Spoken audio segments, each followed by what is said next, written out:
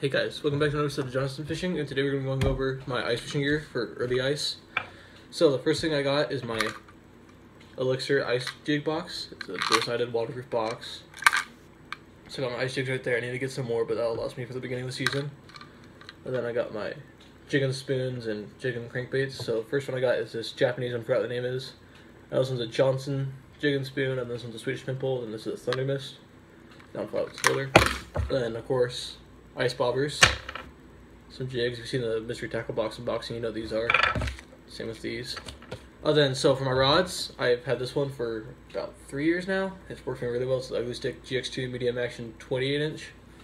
It's just your basic, I think it's fiberglass rod. Yeah, it's fiberglass. I did get this new one yesterday. It's this Celsius 24 inch light action rod that I got for, what's it called, panfish. I got a slip bobber. Then I got a spring bobber on there because I don't want to lose it, so I just put it on there. I think it's a football jig. Then next I have my sonar unit. This is a Humminbird Piranha 197C. Alright, so here's the sonar and the battery box that I made for it. So I will turn this on.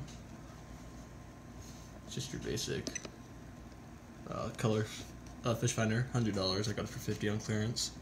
But it gives you all the information you need to know. It's not the most accurate depth, it's within 3 feet, so that's all you really need.